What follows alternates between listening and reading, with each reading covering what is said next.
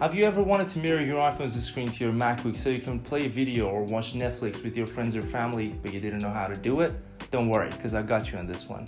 In this video, I'm going to teach you the easiest way to do it, so stay with me till the end to get this job done. Okay, so first of all, you gotta connect your iPhone to your MacBook using a cable.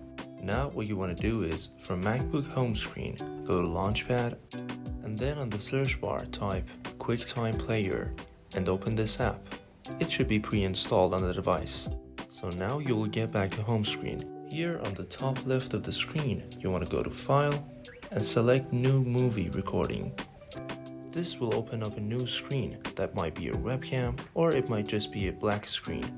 Now for your iPhone's screen to show up, you gotta click on this little arrow on the bottom of the screen. Now choose your iPhone's name on both camera and microphone section. Make sure your iPhone's screen is on and you should be okay. It allows you to go on any app and there's no restrictions. Here is a horizontal YouTube video with sound for the demonstration. You just need to make sure the volume is up and do not worry, because I got you on this one with multiple different methods. If this didn't work for you, you might want to update your iPhone or MacBook's OS and try again. Please leave a like and consider subscribing to the channel because we really need your support. Hope this video was helpful. Thank you for watching and peace out.